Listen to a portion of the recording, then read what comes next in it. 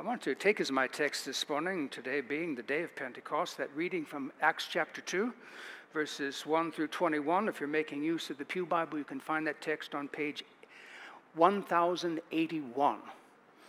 Acts chapter 2, and beginning at verse 1 on page 1081. I want to invite you to look at that with me.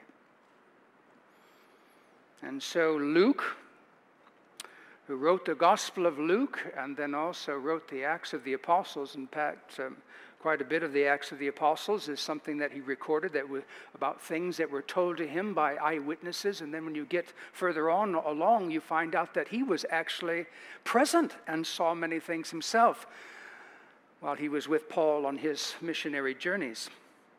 But here in chapter 2, Luke says, "And when the day of Pentecost arrived, they were all together," that is, the disciples and others. In fact, if you look at chapter 1, there was a group of 120 of them that were meeting between the time that Jesus ascended until the day of Pentecost.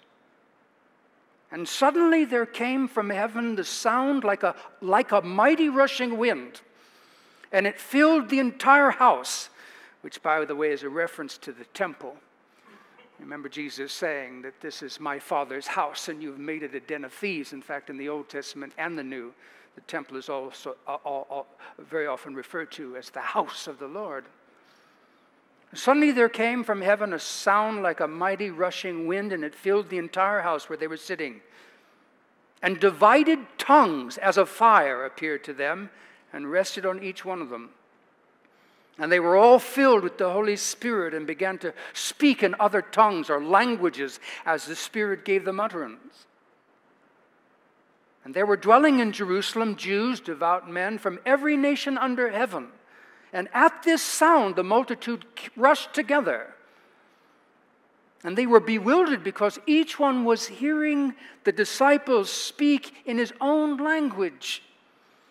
And they were amazed and astonished and saying, 'Are not all these who are speaking Galileans? And how is it that we hear each of us in our own native language? Parthians and Medes, Elamites, residents of Mesopotamia, Judea, Cappadocia, Pontus and Asia, Phrygia and Pamphylia, Egypt and parts of Libya belonging to Cyrene, and visitors from Rome, both Jews and proselytes, Cretans and Arabians. We hear them telling in our own tongues, our languages, the mighty works of God.' And all were amazed and perplexed, saying to one another, 'What does this mean?' But others mocking said, 'They're filled with new wine.' But Peter, standing with the 11, lifted up his voice and addressed them. 'Men of Judea and all who are dwelling or staying in Jerusalem, let this be known to you, and give ear to my words, for these men are not drunk as you suppose. It's only the third hour of the day, 9 o'clock in the morning. But this is what was uttered through the prophet Joel, and in the last days it shall be said,' God declares, 'that I will pour my Spirit upon all flesh.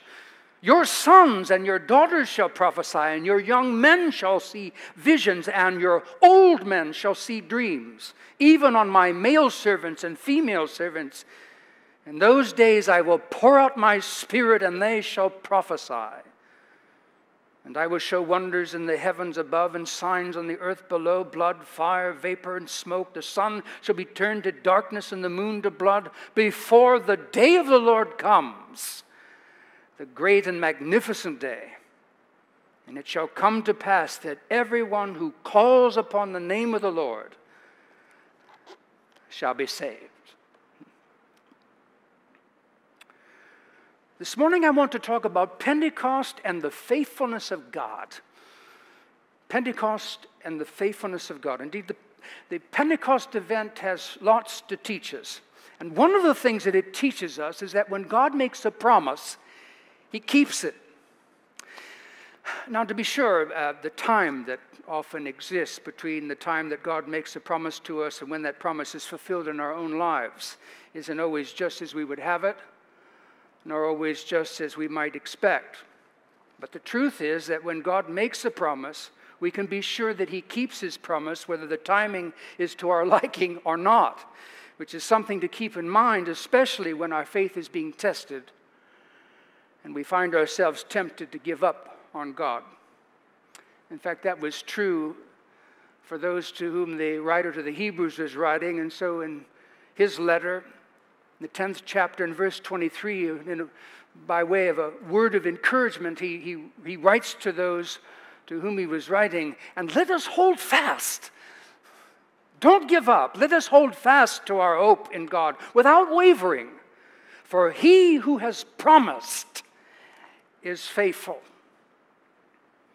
And so Pentecost, amongst other things, is proof of the faithfulness of God, and that when God makes a promise, he keeps it. Indeed, if you go back to the first chapter of Acts, Luke tells us that after Jesus rose from the dead, we read chapter 1 and verse 3, he, that is Jesus, presented himself alive to his disciples after his suffering by many proofs, appearing to them during a period of 40 days and speaking to them about the kingdom of God. And while he was with them, he ordered them not to depart from Jerusalem, but to wait for the promise of the Father, which Jesus said, you have heard from me, for John baptized with water, but you will be baptized with the Holy Spirit not many days from now.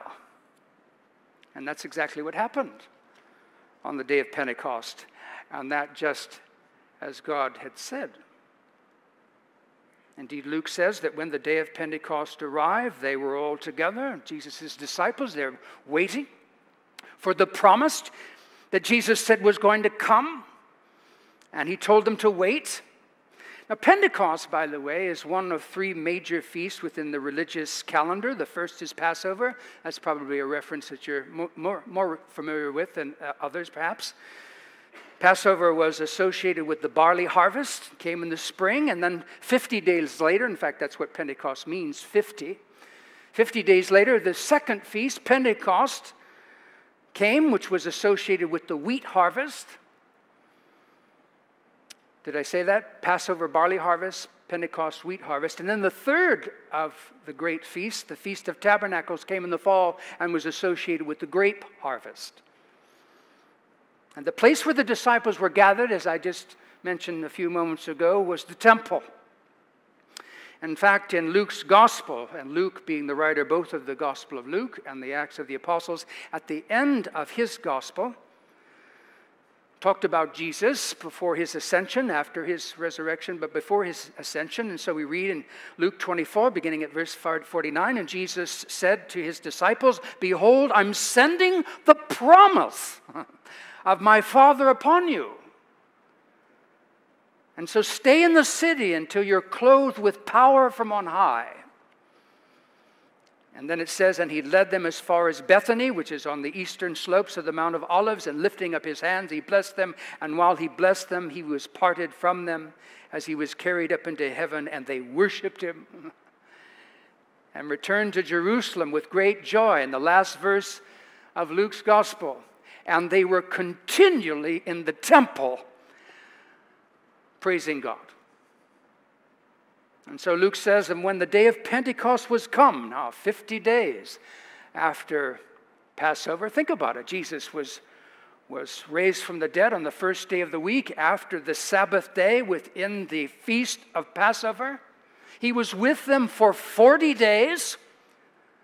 And on the 50th day, which means that they were waiting for 9 or 10 days there in the temple for what Jesus said was coming, the day of Pentecost arrived, and they were all together in one place, and suddenly, without warning, there came from heaven a sound like a mighty rushing wind. It wasn't a mighty rushing wind, but it sounded like it. Can you imagine trying to come up with descriptions for the things that the people in the Bible experienced themselves? I mean, when you read the book of Revelation, there's a whole lot of simile there. I saw it, and it was like this, and it was like that, and it was like this. And the day of Pentecost arrived, and they were all together, and suddenly, without warning, there came from heaven a sound like a mighty rushing wind, and it filled the entire house, that is the temple, where they were sitting. On the stones there in the temple precincts.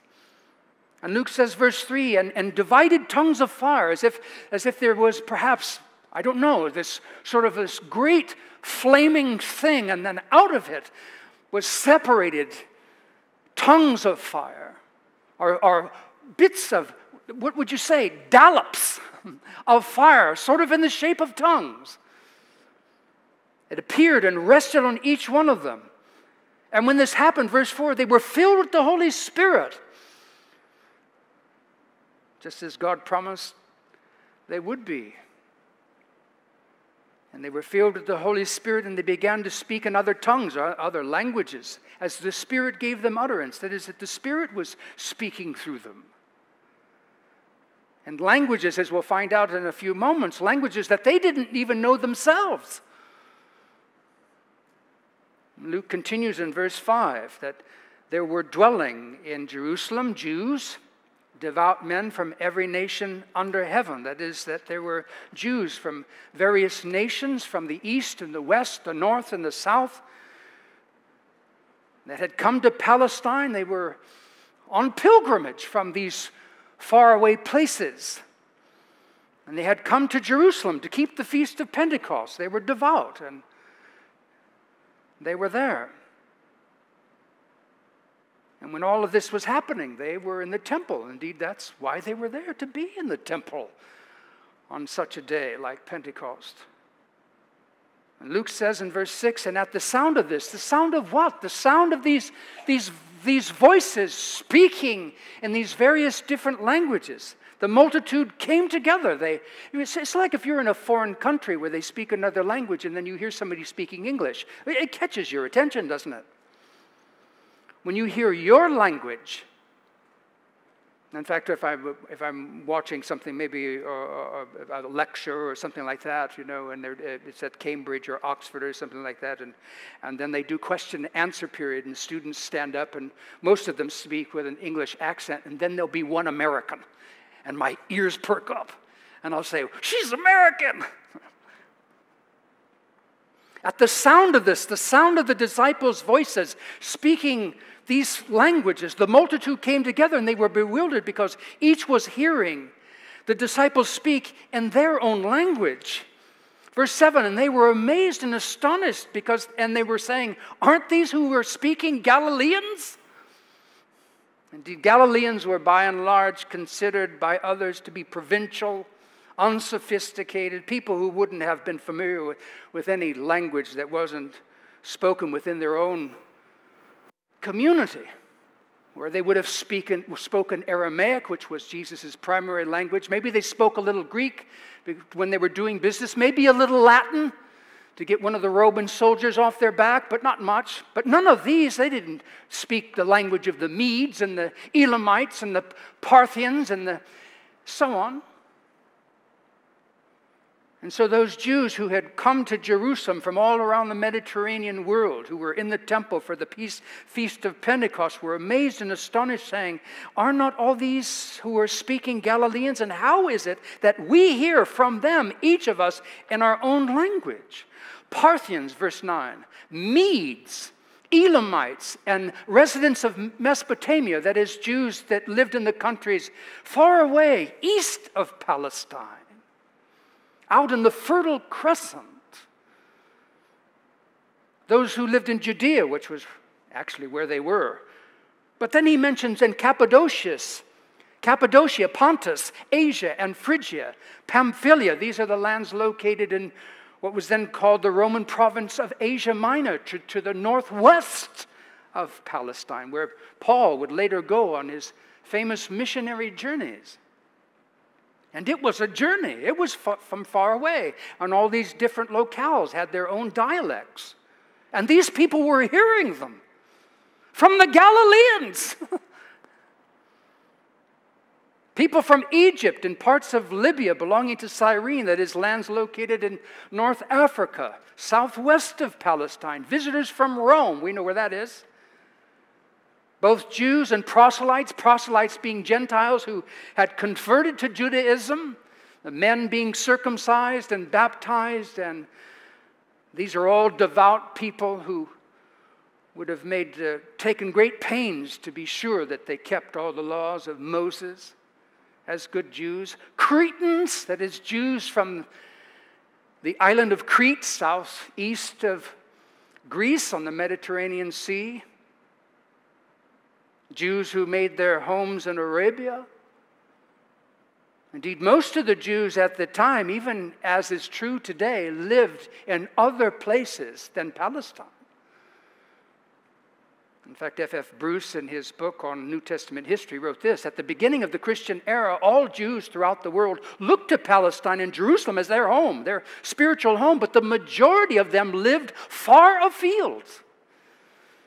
And the list of nations mentioned in Acts chapter 2, verses 9 through 11 indicate clearly the wide area of the Jewish diaspora. Most Jews lived somewhere else, even as they do today. And so we read, and beginning at verse 8, and how is it that we hear each of us in his own native language, Parthians, Medes, Elamites, residents of Mesopotamia, Judea, Cappadocia, Pontus and Asia, Phrygia, Pamphylia, Egypt, and parts of Libya belonging to Cyrene, visitors from Rome, both Jews and proselytes, Cretans and Arabians. We hear them telling in our own tongues the mighty deeds of God. We hear them telling in our own tongues the mighty deeds of God. Perhaps this is a reference to Jesus' death and its meaning, its purpose, and his rising from the dead and his ascending to the right hand of the power on high, and that the disciples were saying these things, even unbeknownst to themselves, because they were speaking in language they had never learned, languages that they didn't understand, but others understood. Those who were listening, these devout Jews, these pilgrims, understood the languages. And Luke says in verse 12 that they were all amazed and perplexed, saying to one another. Seemingly, it wasn't just one language for one individual, but maybe one language for a whole group of individuals. And as they were experiencing it together, they were saying, what's going on? But then Luke says in verse 13, but others were mocking. They were saying, they're drunk. Because they didn't understand the languages, and, to be fair to them, maybe that's exactly what it sounded like. They were just drunk. But Luke says that Peter, standing with the 11, that is the apostles, and others would have no doubt been there. In fact, something about the prophecy of Joel suggests that it wasn't just these 12 men, but the women, and probably Mary, the mother of Jesus, and his brothers and others were there. And the Spirit fell on all of them. Not just the apostles, but Peter, standing with the 11, lifted up his voice loud enough for all of these people to hear. And he said, men of Judea and all who dwell in Jerusalem,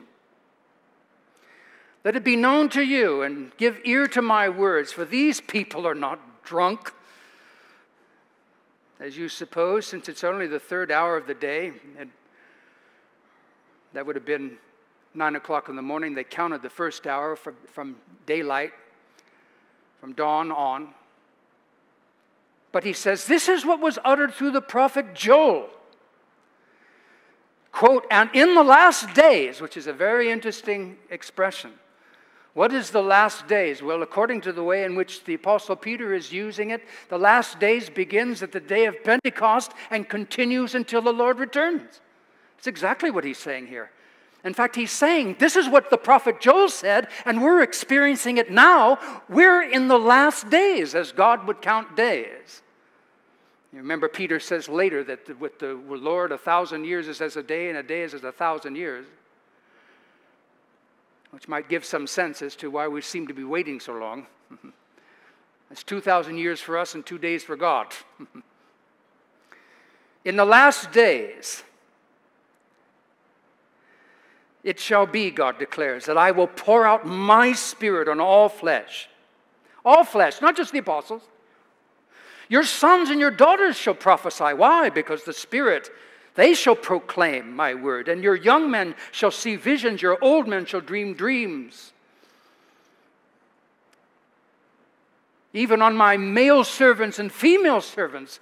So it doesn't make any difference, gender or where you are in the social stratus. Even the slaves will receive the Spirit and speak as servants of mine on my behalf. Even on my male servants and female servants in those days I will pour out my Spirit, and they shall prophesy. And then he continues on, and this didn't seem to have happened on the day of Pentecost, but is something yet to be fulfilled. And I will show wonders in the heavens above and signs on the earth below, blood and fire, vapor and smoke. The sun shall be turned to darkness and the moon to blood before the end of the last days. Before the day that the Lord comes, the great and magnificent day. When that comes, a new age will dawn. In the last verse, and it shall come to pass in this period from Pentecost until the day of the Lord's returning, that everyone who calls upon the name of the Lord shall be saved. And those are the days in which we're living now. And so the Pentecost event teaches us lots of things. Think of things that we might draw from it, such as that when the church is operating in the way that God intends, it does so not in the power of human flesh, but in the power of the Spirit. That's a constant prayer. I'm praying it all the time. Fill me with your Spirit. Fill me with your Spirit. Fill me with your Spirit. And that's especially true. I got in my car and turned around in the driveway across from the house across the street and started to head down to the corner to turn right. And I must have prayed that at least 3 times on the way to the corner. Fill me with your Holy Spirit. Fill me with your Holy Spirit. Fill me with your Holy Spirit. And so when the church is operating in the way that God intends, it doesn't do it in the power of the human flesh. It does it in the power of the Spirit, and that the message of the gospel is for all people. Another lesson we might draw, no matter where you call home. But Pentecost also teaches us that when God makes a promise, He keeps it. And this is something we mustn't ever forget, especially when our faith is being tested and we may find ourselves tempted to give up on God. I always appreciated something John Stott said in his book, People, My Teachers. He said this: it is precisely because God is faithful that faith in Him makes sense, for there is no one more faithful than God. Amen? Amen.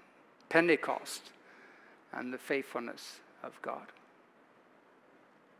Lord, you are faithful, and those who walk with you know it.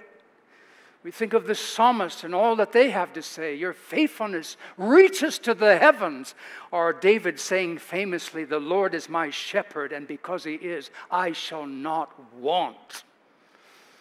You told Joshua that as he took the place of Moses, and lo, be not afraid, because I'll never leave you nor forsake you. Or Jesus saying, and now as I go and as I send you into the world to be witnesses for me, remember, lo, I am with you always, even to the end of the age. Or stay in Jerusalem for the promise of the Father. For not many days from now you shall receive the Holy Spirit, even as He promised. And all of your promises are true. You may not always come when we want, but it seems like you're always right on time. For that we thank you, and help us, Lord, never to forget it. In Jesus' name, amen.